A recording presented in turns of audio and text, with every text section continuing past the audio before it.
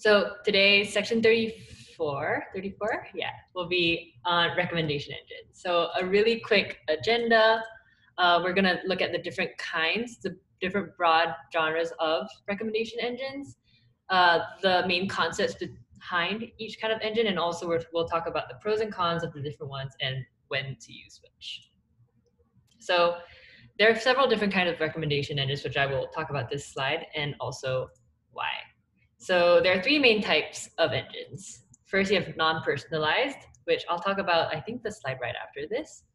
Content-based, which is basically like, recommending based on an item itself, and also collaborative filtering. And actually the Learn Labs on section 34 focus mostly on collaborative filtering because that's like the new concept that we're learning here. I'll go into this later as well, but content-based recommendation engines can actually be done with the algorithms that we already have learned during up till this point in the course. So why do we need recommendation engines, and what are some examples? I don't know, what are your favorite recommendation engines? Anyone? Amazon. Tell me what other products I need. What other books I should read is usually actually how I use it. Yeah, that's a really great example. Do you have any, Nasra, that you like to use? Can I say for example, Etsy, because I can find some stuff for the gift? Yeah, absolutely. Etsy actually has a really good data set for making recommendation engines. So I think like there's a good, I'm not sure if it's an API or if it's a data set, but I've had quite a few students use theirs to create like very different recommendation engines. So that's actually could be a possible project. My favorite recommendation is actually like Facebook ads, because I feel like they're always so targeted. I actually learned to like Google specific things that I'm looking for, such that they'll feed me ads, just so I can just see like different brands of like specific things that I want. So I think that's an incredible recommendation engine. So we'll start with non-personalized recommendation engines, the simplest one. And as the name says, it's not personalized. So examples of that is just recommending the top rated items, the most watched or consumed items who will give the companies the highest ROI. And some really quick pros and cons is that it's extremely easy to make recommendations, right? It's the same recommendations for everybody. For example, here I have like a screenshot of YouTube. And this is YouTube with like no user. So like if you're a brand new user on YouTube, this is what they recommend to you. And as you can see here, it's a little small, but they just recommend you the top trending videos. Is it the most effective? It would depend, right? Sometimes you just don't have any information on people or products. So in that case, just make the recommendations that make the most sense for you in the company, right? I think a lot of these like new small brands that are coming out, I wouldn't be surprised if they chose to push items that would give them like the highest return on investment, or something that they know will be very popular. So yeah, if you're a new business where you don't have much data on content or on users, or if you really want to push certain items, that's a non-personalized recommendation engine. So not too much data science that goes on behind this. So let's move on to the next one. Content-based recommendation engines. So this structure of data should look very, very familiar. Here we have like just a movies data set where you have like genre, actor, director, and each row is a movie.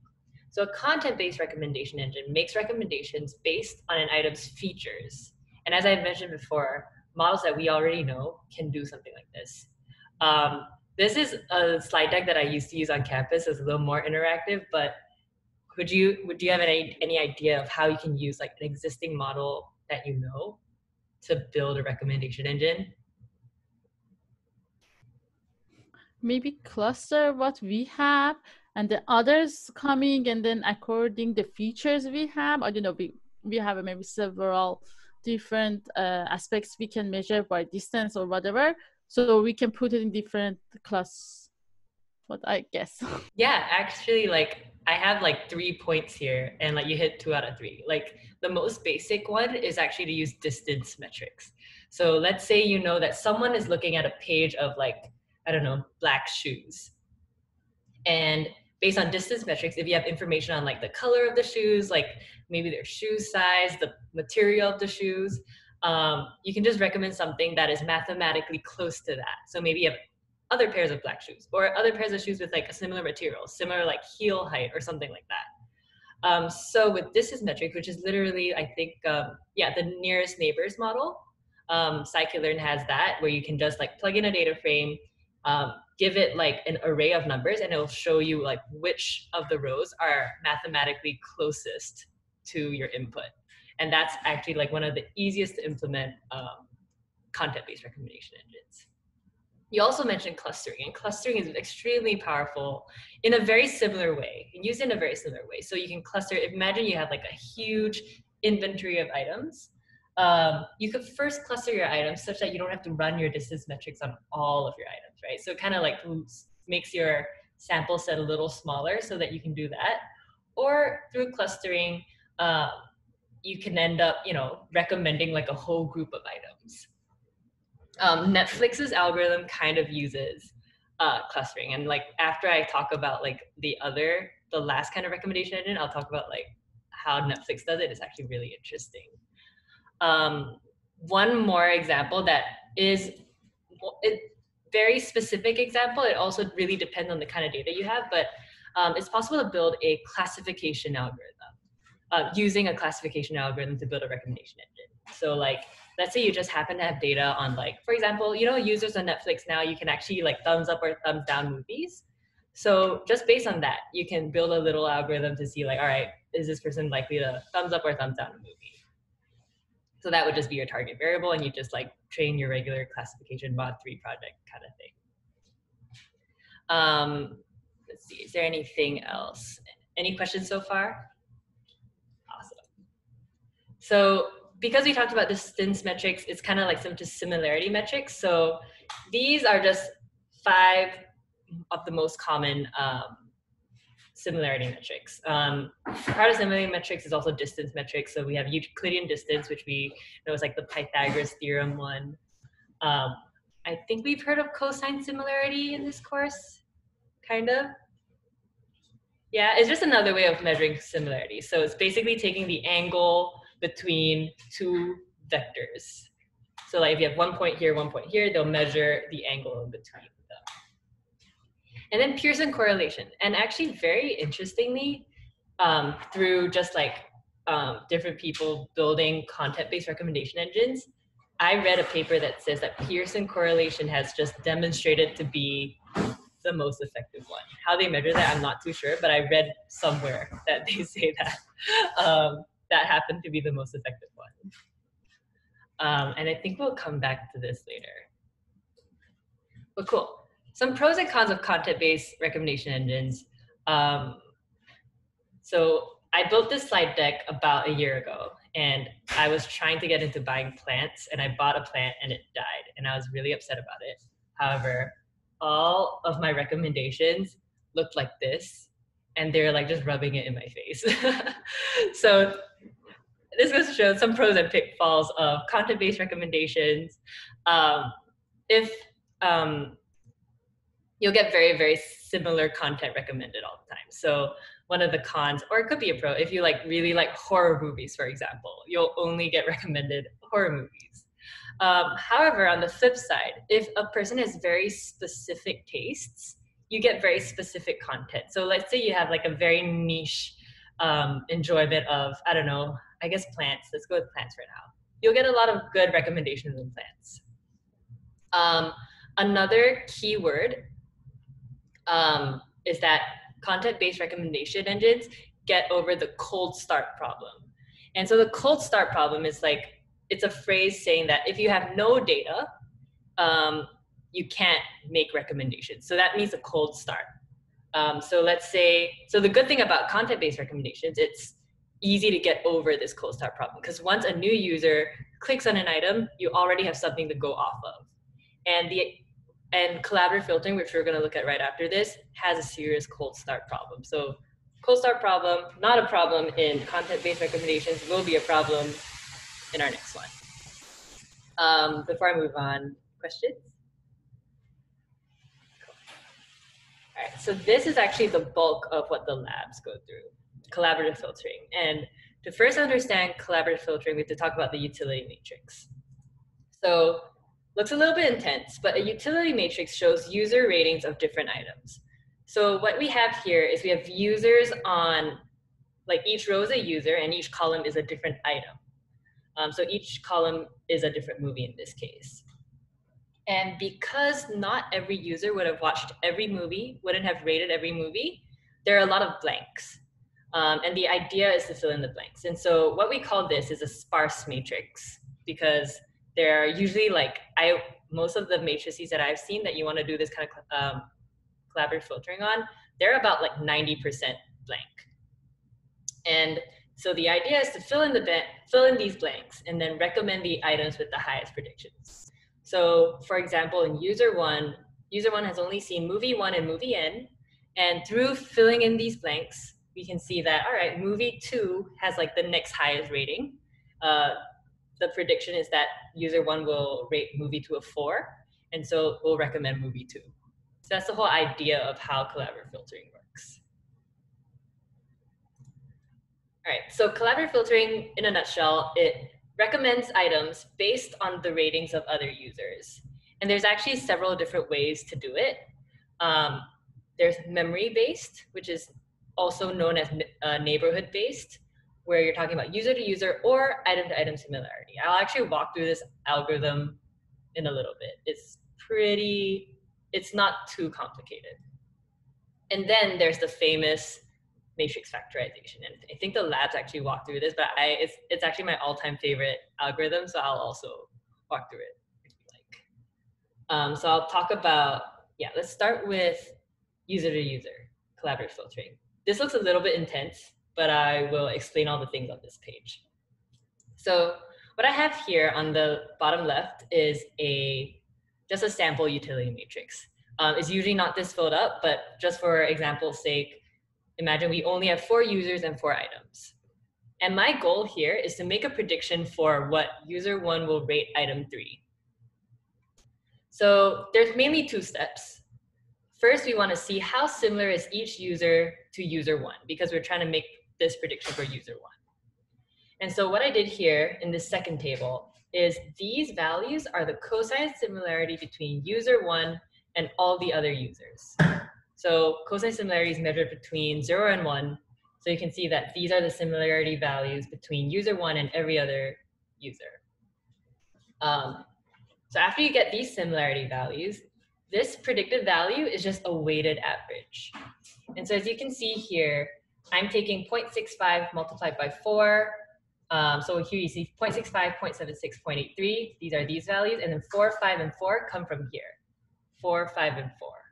And so these are just the ratings that other users have given item 3.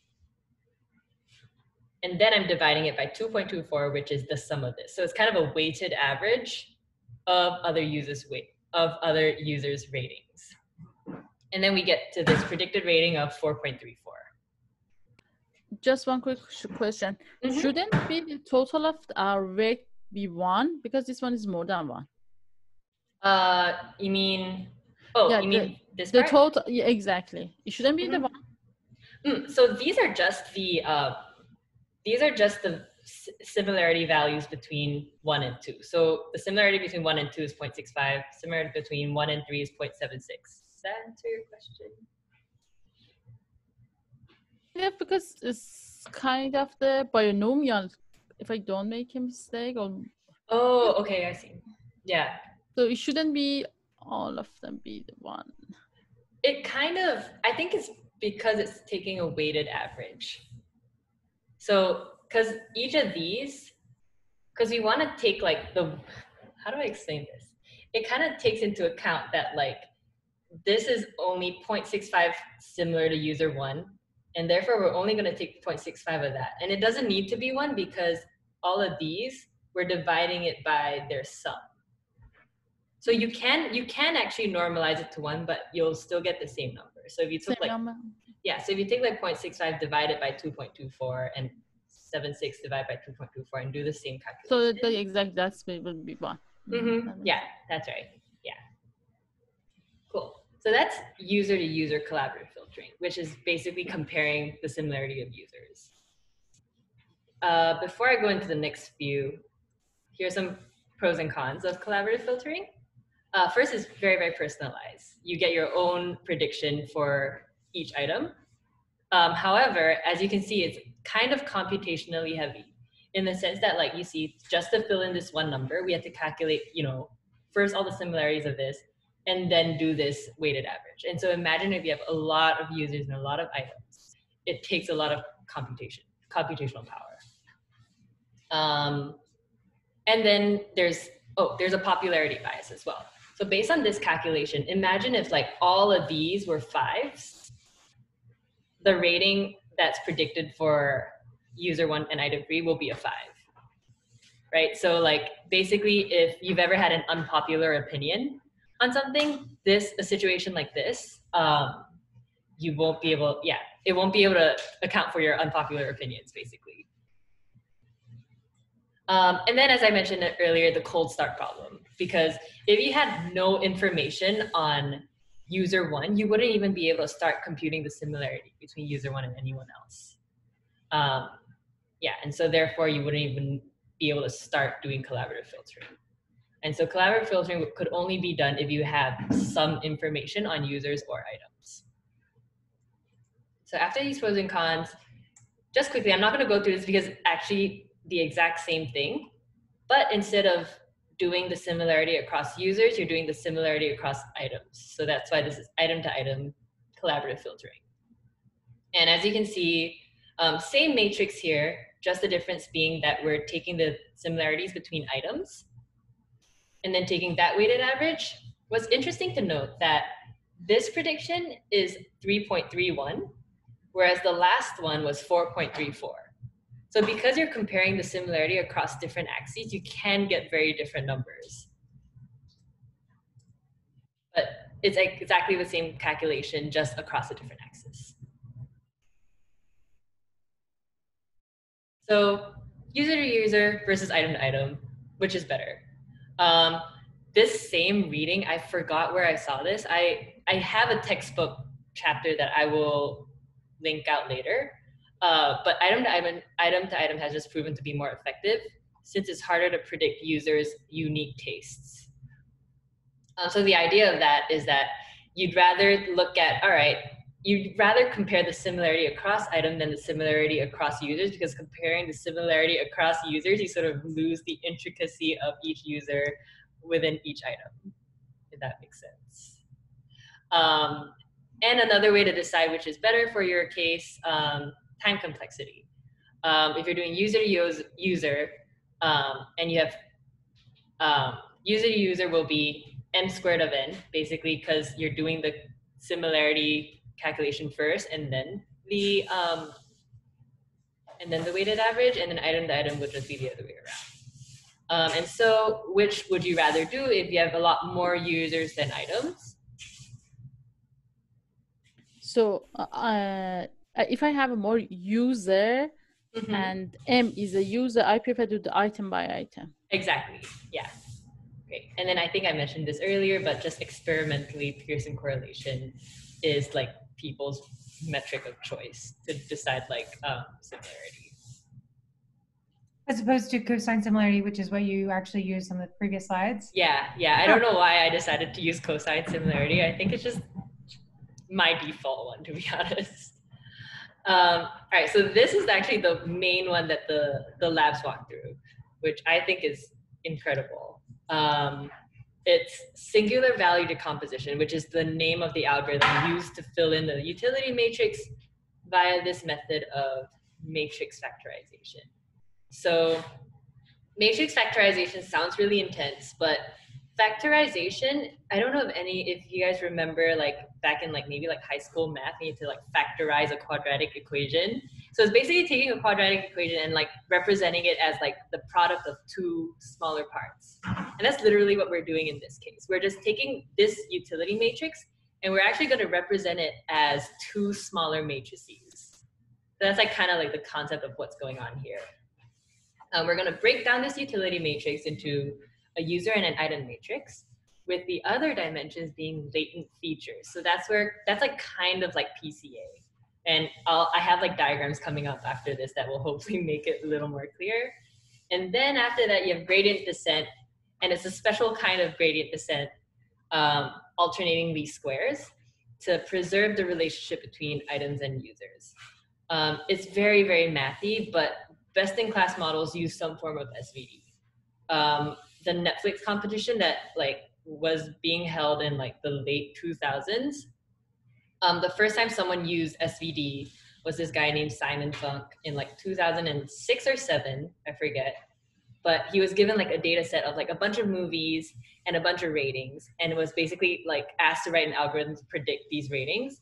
And he managed to predict it with like a 96% accuracy, which is crazy. And he used SVD to do this.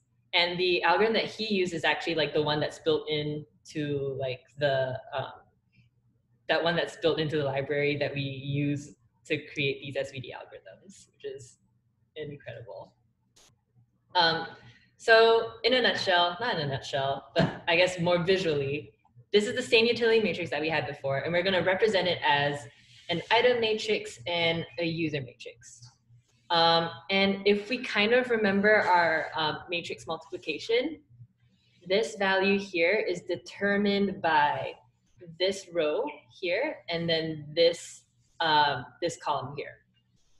And the number of latent features is actually something that you would tune in your hyperparameters.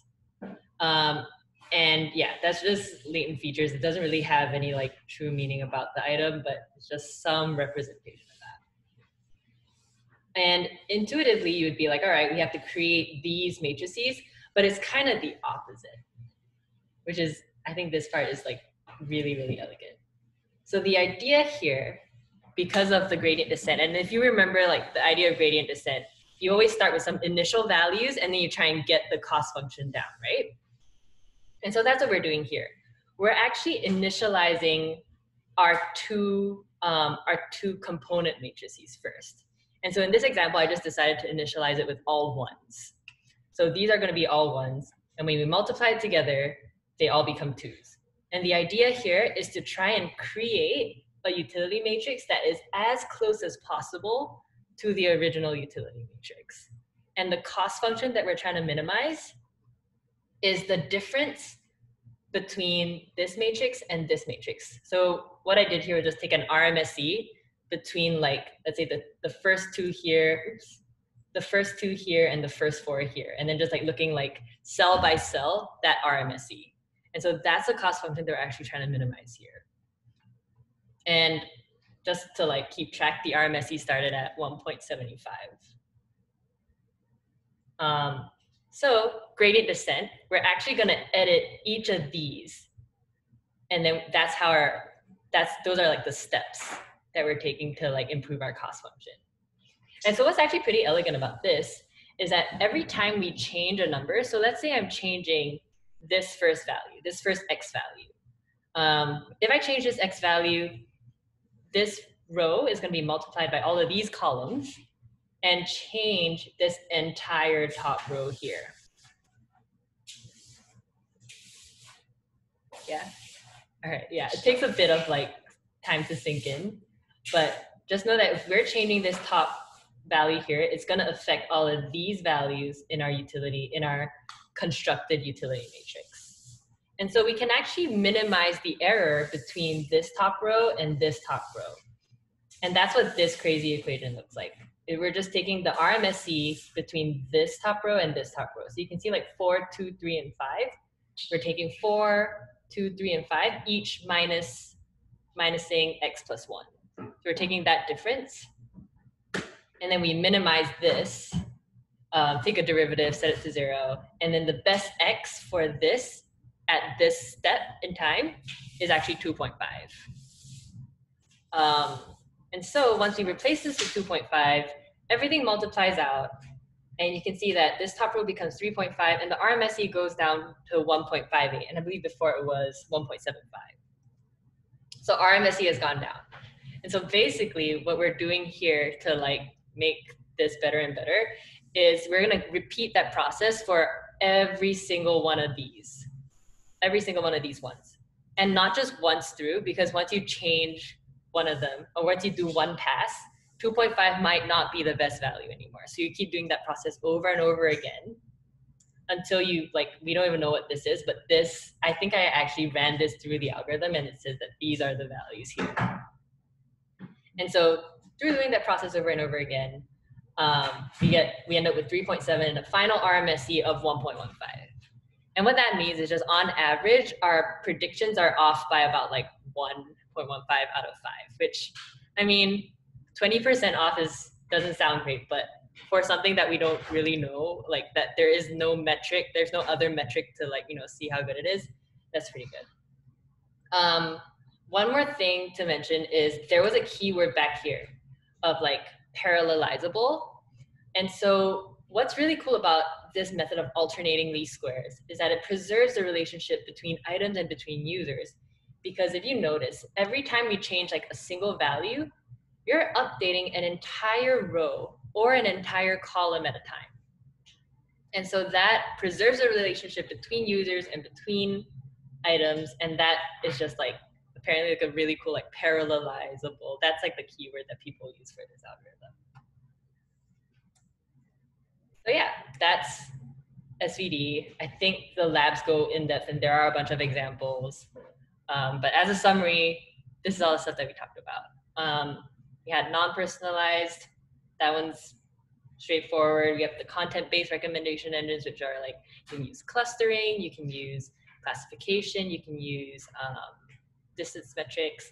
And then in collaborative filtering, there are these, I believe like in the library called Surprise, the library is called Surprise, and the one that's used in the labs actually does have the ability to do the user to user and the item to item, but most people just end up using SVD. One more thing I forgot to mention. You see how like this predicted value was 3.7? 3.7 is actually nicely in between the other two predicted values. So this was 3.31 and the other one was 4.34. And so 3.7 is like nicely in between both of them because it takes into account both similarities. I always think that's really cool. But yeah, that's pretty much all I have for rec systems. Yeah, any questions? Awesome. Yeah, the labs mostly are on collaborative filtering. I found the way the labs explain it a little bit confusing, so maybe this, I don't know. If this helps, it helps. I will also send out, I'll send out like one textbook and I'll point you all to like which chapter has a really good explanation of the algorithm. And yeah, I'll send a couple other resources as well. But yeah, thanks y'all. In the meantime, let me know if y'all need anything. But yeah, let me stop this share.